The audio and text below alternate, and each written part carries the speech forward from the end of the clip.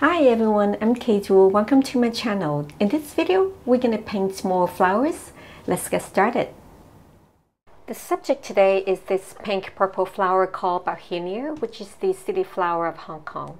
And I'm going to use blue to paint this flower. And I'm going to use two brushes, the blue, yellow, orange color, and ink.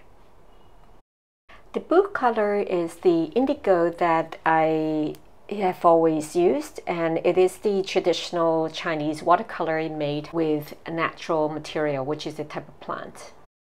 And then when I need the plant natural green color, I use the yellow color to mix with the blue. Someone has asked me about how to mix color with different shades, and then you always start with the lighter color. In this case, that's the yellow, and then the blue.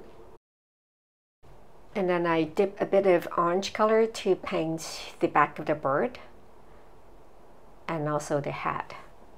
If you want your birds to be colorful, you have to rinse your brush every time and take different shades of color to paint the different parts. Most of the traditional Chinese watercolor are obtained from plants and minerals. This natural indigo color is obtained from a type of indigo vera plant, which can be found in northern China, Korea, and Japan.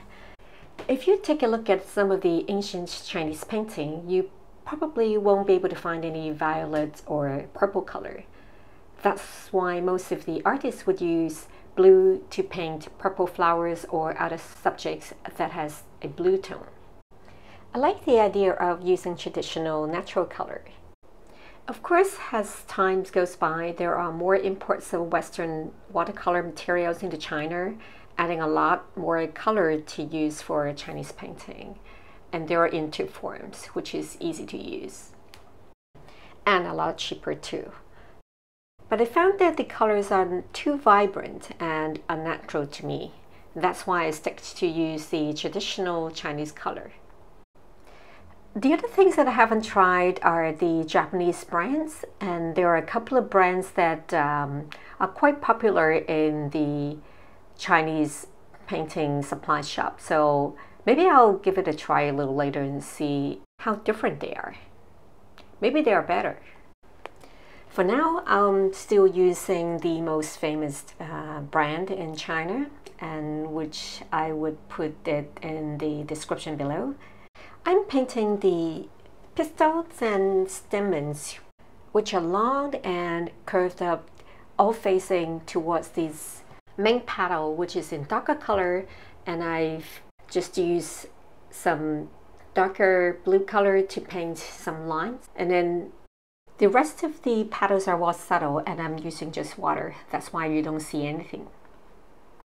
Now I'm adding some veins on the leaves with green color. If you can't see it well, then I'll show you a close-up at the end of the video.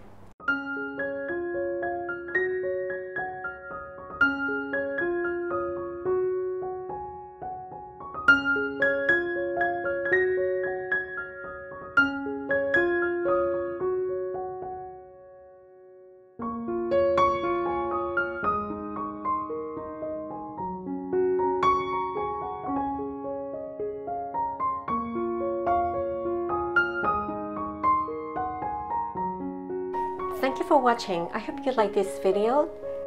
If you haven't subscribed yet and like this type of demonstration, please do so and press the bell notification button. I'll see you next time.